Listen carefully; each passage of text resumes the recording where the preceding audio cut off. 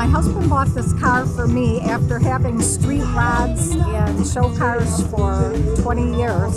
So for our 20th anniversary, he asked me if I would like a car of my own. And I said, only if it's a little bird. It had to be a 55, 6, or 7 Thunderbird, two-seater. And my kids, I've got 3 daughters, and they were like, why a two-seater, Mom? We can't all go with you. And I said, I know. It was for me and girlfriends to share so we could feel like we were 18 years old again when I got behind the wheel. So I've had it for over 30 years. And it gets more attention than any of my husband's cars do at the car shows because of the color. And people in my T-Bird club said it probably would depreciate the value because it's supposed to be aqua. Not at all.